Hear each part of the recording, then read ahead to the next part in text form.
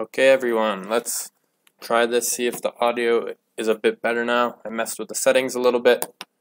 Sorry, I got the notes for lesson 2 here that you can follow along. If you came to school today to pick up things, or if you're coming to school, they're outside my classroom.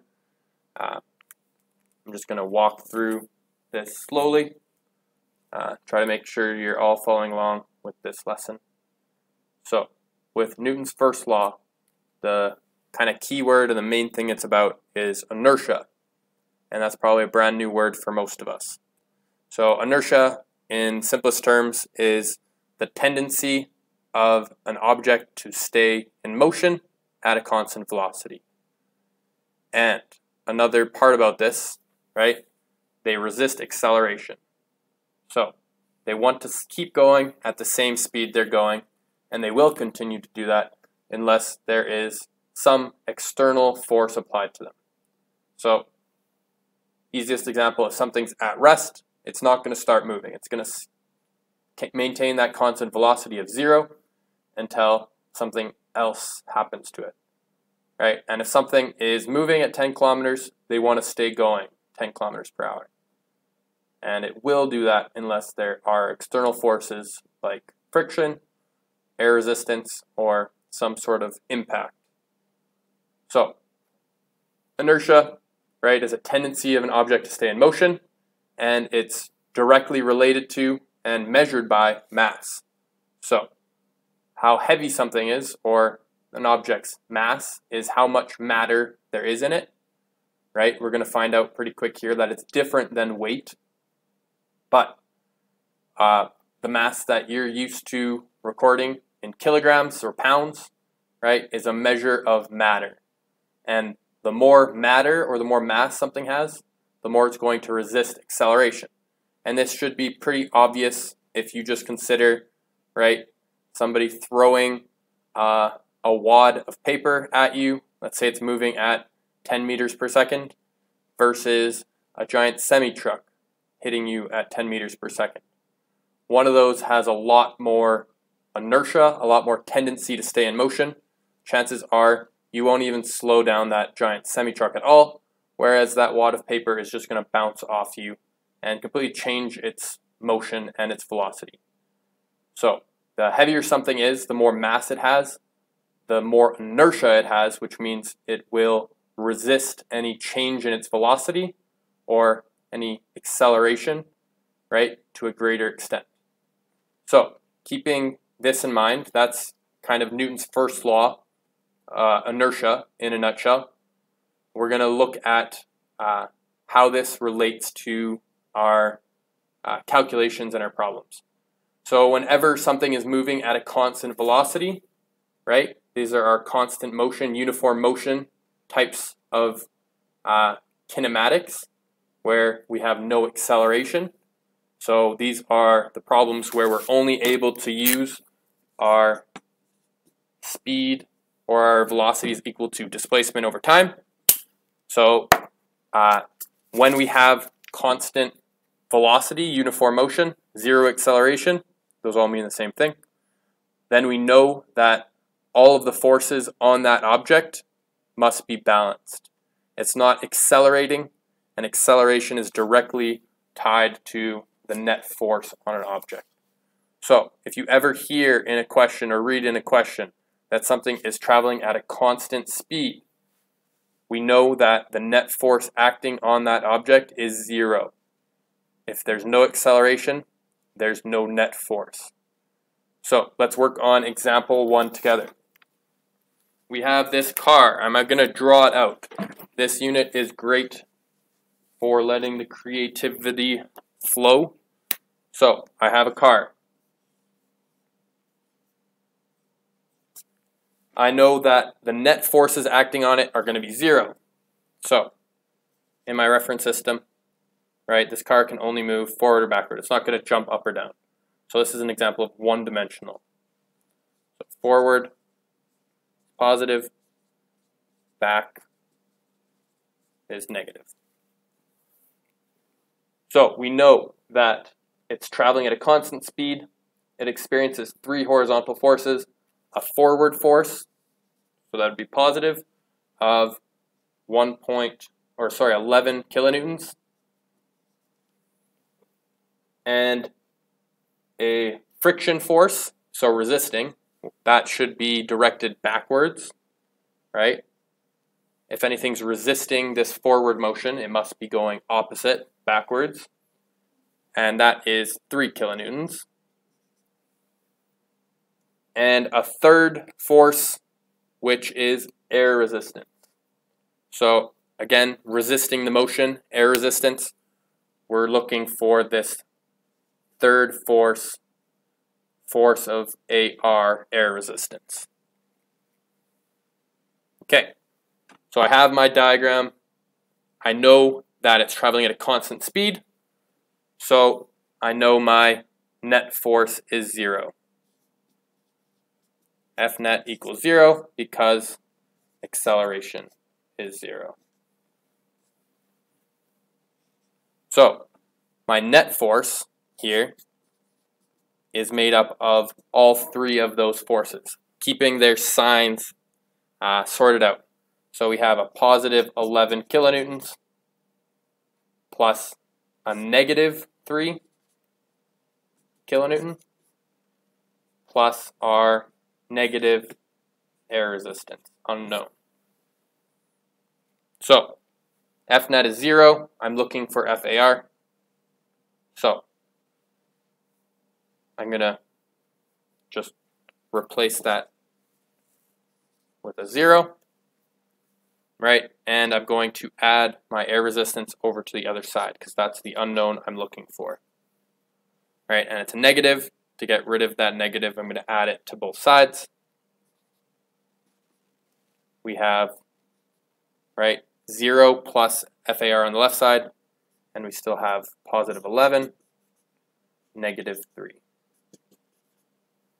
And a lot of us will just be able to do this question in our heads, right? 11 minus 3, even just by looking at that, you should realize pretty quickly that we need an 8 in the other direction to add equal and opposite forces. So our air resistance, negative 8 kilonewtons, right? Or with proper significant digits and our direction attached, we have 8.0, 2 significant digits, because our 3 was given to 2 significant digits, and this will be backwards. All right, that's our first example. There is another method in the solutions where it's using balanced forces, right? So if we know that everything going forward has to equal everything going backward, it's essentially the same steps, right? Just with a different layout to it. So if you want to use that method instead, it would just be method 2. We're going to sum forward, and we know that has to be equal to sum of backward. So we've got our 11 has to equal our 3 plus our AR, right? So solving for this, we get the same answer.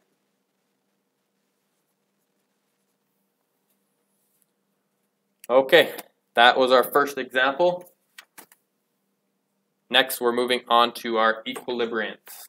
So if we know that something, right, is in a state of equilibrium, which means that it's not moving at all, right? It's at rest, and it needs to stay at rest. We know that everything acting on it, all of the forces in every direction, have to be 0, the sum of all those forces. All right, so when an object's at rest, it remains at rest. We say it's at static equilibrium.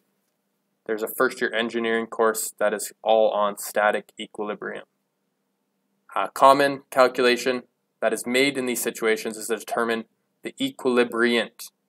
So that is our force that will make sure that we really are at equilibrium. So when you see that word equilibriant, we're looking for our final force that brings everything out to a nice net force of 0. So in many ways, we were looking at questions like this in terms of displacement, right? On the exam, there was a question asking for the last leg of a hike that would result in 0 displacement. Here we're doing almost the same thing, but we're looking for 0 force. So we need to have the equal and opposite force to what is already given.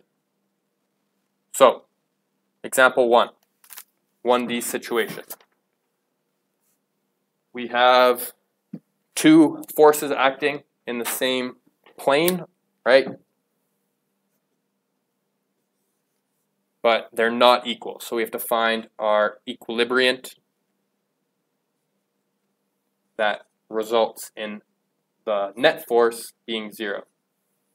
So F1 was 400 to the left, F2 was 100 to the right. So we're looking for our third force, our equilibriant, so that it's all balanced out. So right now, our net force would be 300 to the left. So in order to make that 0, we're going to have to add 300 to the right. So if you want to actually break this up into a net force equation, it'll look like this. We have, right, left is negative, right is positive. We have negative 400 plus 100 and plus our third force, right, where we want this to equal 0. So we're going to add 400 and subtract 100 to get 300 by F3 by itself, our third force. So the 400 minus the 100 go onto this side, right? Or on the opposite side of our equilibriant, we have 400 minus 100. So the algebra here is actually a little harder than just reading from our diagram, right? Think of it like a balance scale, right? Or an equation. We want both sides of it to be the same, to be equal. In order to get both sides of this the same, we're obviously going to have to add 300 newtons to this force here. So drawing that on, we would have 300 newtons as our F3. So F3 is equal to 300 newtons. Now that would be our equilibriant. Equilibriant that results in F net, our resultant or our total force acting on the box of 0. Okay, so that's our first one. One-dimensional, those are always the easiest. 2D doesn't have to be that hard, right? We've done a lot of it already. So in this second example, it's actually going at 90 degrees. So we're going to avoid one of the harder steps. We have 30 to the left. We'll say that's negative. And we'll add that up as positive, down as negative. And we have 50 down. So our third force is going to have an x and a y component on it, right? Such that we're canceling out the 30 left. So we'll need 30 right and 50 up, right? So those will cancel out. Again, we could take out our vector addition arrows, right? And this becomes another arrow problem. So we can have 50 down. We'll need to have 50 up to cancel it, right? And we'll have 30 left. We'll need 30 right to cancel it. So the arrows are still a main or a good resource to use for this unit as well. Okay, so our resultant force, I'm just going to draw it here. We have 30, we have 50, and our resultant will be our equilibriant, right? So if we're only allowed to add one force, which is what the question is asking for, we're looking for F3 as an equilibriant, right? We're going to have to do our special triangle here, find our resultant with 50 up and 30 down. So we can use Pythagoras, 50 squared plus 30 squared, and it'll come out,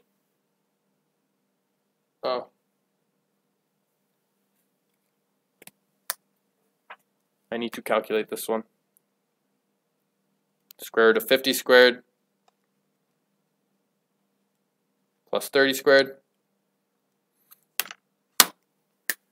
We get 58.3 newtons. And an angle, that's going to be above the horizontal, or you could say north of east, using our tangent function. Opposite is 50, as I drew it, and adjacent is 30, and the angle, therefore, is 59 degrees,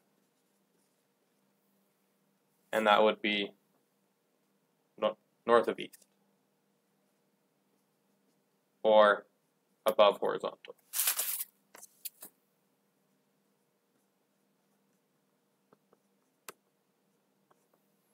Right, so that is our equilibriant, which is equal to 58.3 newtons, and it's 59 degrees above the horizontal. And our last one, we have 2Ds, right? We have two of them, so we're going to have to break them into their components, which is already done for us. It won't always be done for you, but in this case we get lucky, right? We have F1,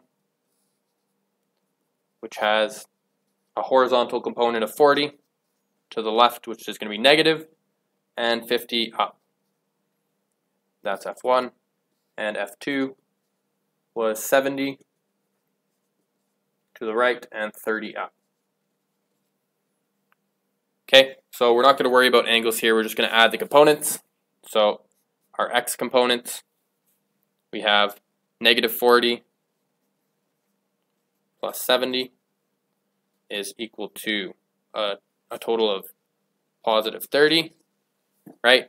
So that's the resultant x component, positive 30, but we want to get that to 0, right? Our equilibrium has to bring this number to 0, right?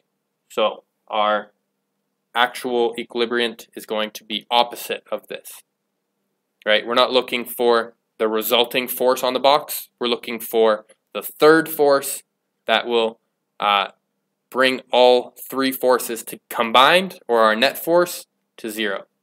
So we know this is actually going to be our equilibriant of negative 30, right? So it'll look like that. And our y component is going to have two positives. Positive 50 plus 30 is equal to positive 80. So we know, right, these two are acting with a force of 80 up. If we want the net force on our box to be 0 so that it's not accelerating, it's still at rest, we need negative 80 newtons in our y direction, which is down. So we have 30 here, 80 here. I'll draw that just clearer for you here. We have 80 down, 30 across. And that's our equilibriant F3. So the total horizontal forces are balanced, right? We have 40 to the left, 70 to the right, 30 to the left. So when we add up, right, all of those, we end up with 0.